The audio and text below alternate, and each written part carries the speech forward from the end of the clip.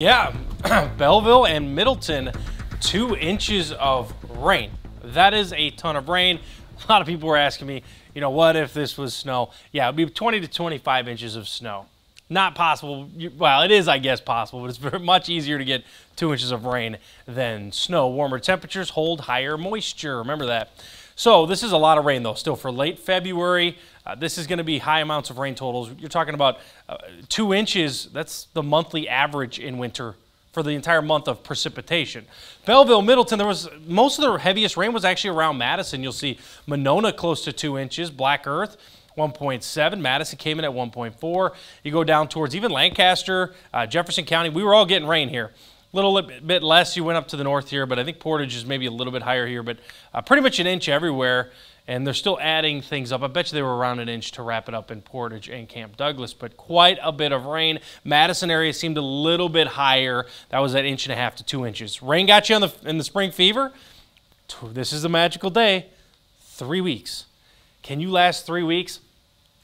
What's happening over the past, I'd say, week to the next week is a huge transition. And I'm sure you know this, but temperatures, the average high, will climb from the 20s to the 40s during that span. So you're going to be seeing the biggest change happening right now. We're in the midst of it, and of course we're talking about it, and we have heavy rain. That doesn't mean you can't have snow. That just means the warmth is going to be more common.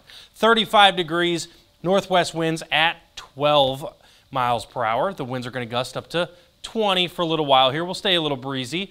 Despite the nice northwest wind, there's no cold air. You have to look behind. So you have a northwest wind, and then what you do is you look behind it. So I want to look in northern Wisconsin. Not cold. It's not cold. So even with the northwest wind, you have to drive in cold air, and we don't have that today.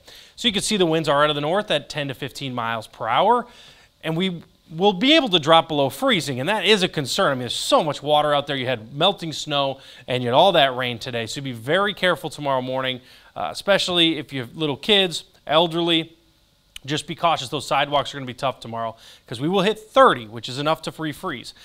Snow is going on in Green Bay right now, but we're pretty much done with our rain. Maybe a couple sprinkles out there, still cloudy skies. Tomorrow we take a little break. That is your tomorrow. Get some sunshine, and then you also see, yes, your tomorrow will also include some mixed precipitation. Sunshine, mix at night. And yes, it's sometimes that easy. Just look west. So we'll start to see that. We'll start to see rain pick up maybe at a Wednesday morning, late Tuesday and a Wednesday morning. But I'm watching about this low. Look how that low positions, pushes most of that snow to our north. We could actually see pretty warm conditions under that low with southwest winds. So cloud cover hangs tough through about 4 or 5 and then clears tomorrow morning. You get lots of sunshine during the day. Then we see the mix come in around 7 to midnight, like I said, but then that snow will push to the north on your Wednesday. Temperature-wise, we will drop below freezing tomorrow morning, but that should remelt and hopefully stay melted into Wednesday. Wednesday is going to be your warmest day with that southwest wind. I've got 50 in Janesville. I haven't pulled the trigger yet here in Madison on Wednesday, but it is possible. I just think most of the day will be in the upper 40s. Still pretty mild week. Don't see any major snowstorms. Maybe Friday we could see a chance. I'd still put only about 20% at this point. So that means early March you expect big snowstorms. We'll have to see. This is like a little taste of spring, though. I feel like the warmer, rainy days. Feels like it feels right. This winter's been like 8 inches of snow, melt in 3 days. 8 inches of snow, melt in 3 days. So here we go again. Yeah, here it is.